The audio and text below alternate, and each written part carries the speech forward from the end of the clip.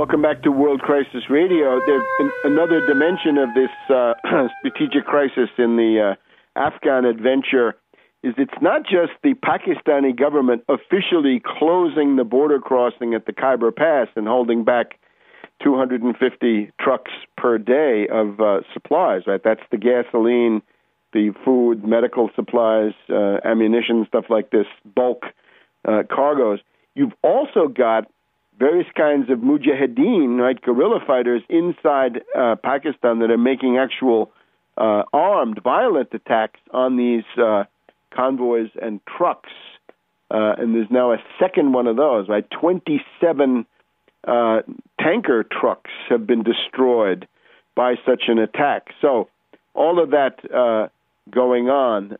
Generally speaking, Middle East drifting towards some form of conflict. And I think that's, to stress again, Ahmadinejad's speech at the United Nations pointing to 9/11 once again, I think has much to do with the fact that he feels that that Iran is in danger of becoming the target, the implied perpetrator of a new 9/11 provocation coming from the U.S. intelligence community or a new Gulf of Tonkin incident. All of this amply discussed in those essays that I posted in July and August. So there it is, and it'll be interesting to follow up on Ahmadinejad's raising the issue of an international investigative effort into 9/11, be that in the United Nations or in other forms. So let's now just, in terms of domestic politics, the money bags behind the astroturfed Tea Party. We've called them the Cokeheads because of the prevalence of the Koch brothers, the two Koch brothers of Koch Industries, Koch Industries. They fund with $40 million, apparently, the Americans for Prosperity. But don't forget Rupert Murdoch, the boss of Fox News, giving $1 million to the Republican Governors Association. And don't forget Steve Forbes, the geek from the Republican presidential contests of the 1980s. He was always running in the 1990s and never getting anywhere, and then weeping because they didn't understand his free market conservative solutions.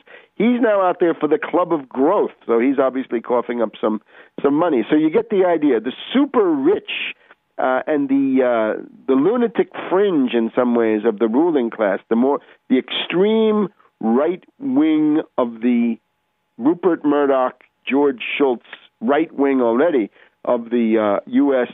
Anglo-American ruling class coming to the fore.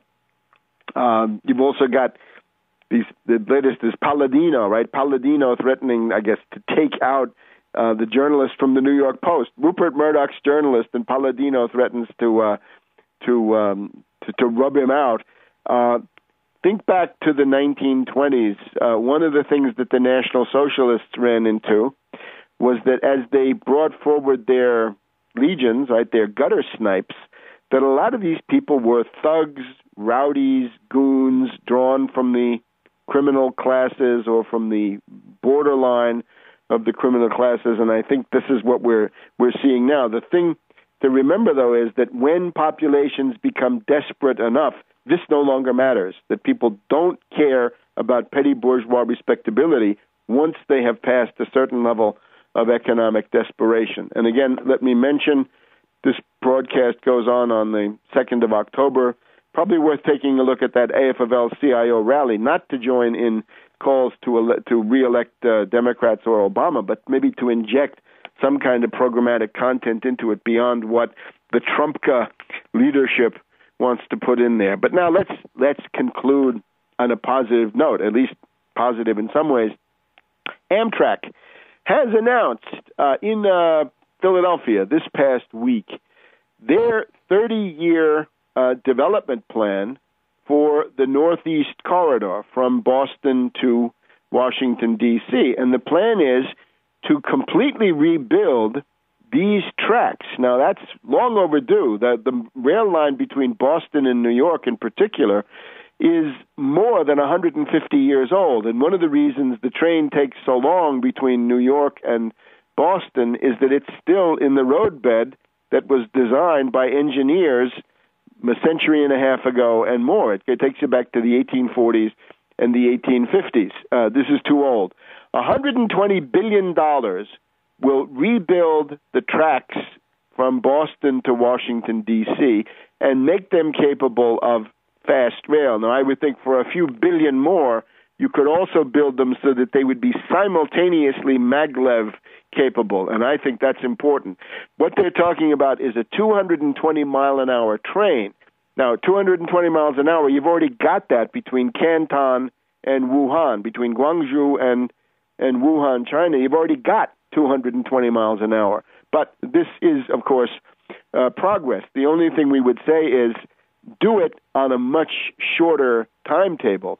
The plan revealed this week is that it would be a way to take the ridership of Amtrak in this Northeast Corridor area from 12 million to 34 million riders.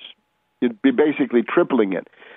It would cost $120 billion. Now, this is a small slice of the so-called stimulus, which was wasted in large degree on, certainly it's a small slice of the bailout that was completely wasted. All of that TARP money essentially has been completely wasted. We're now told that AIG is about to pay back what they borrowed under the TARP.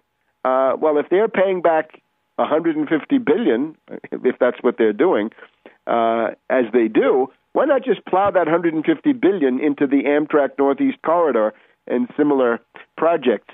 It would create 44,000 construction jobs, and these under the Davis-Bacon Act would be union wages. These would be real jobs, 44,000 for the next 30 years, and 120,000 permanent jobs running the railroad. Now, the problem with this is that the Amtrak yearly budget is between $3 and $4 billion. So the Amtrak yearly budget is about the same size as the $4 billion that would have to be put into the Northeast Corridor over a period of 30 years to get to this. And again, the Europeans have it, the Japanese have their Shinkansen bullet trains, the Chinese. What's wrong with the U.S.? It's time to cut through the bureaucratic red tape. It's time to cut through the free market lunacy. The austerity ghouls have got to be driven back into their lairs. Start building this thing simultaneously. Spend $120 billion right away in the Northeast Corridor. And again, what do you get? A permanent increase in your capital stock with these fast rail, and a tremendous increase in the productivity of labor. Think about the millions and billions of lost man hours of people that are spending their time in a slow train from Boston to New York, or the alternative is they're spending their time going to the airport and overloading that system.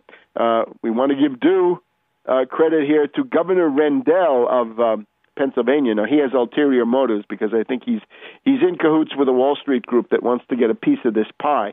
Nevertheless, he does say that he says no one should take a plane for a trip shorter than 500 miles, saying that if the U.S. could build this system, it would be comparable to service which already links many countries in Europe.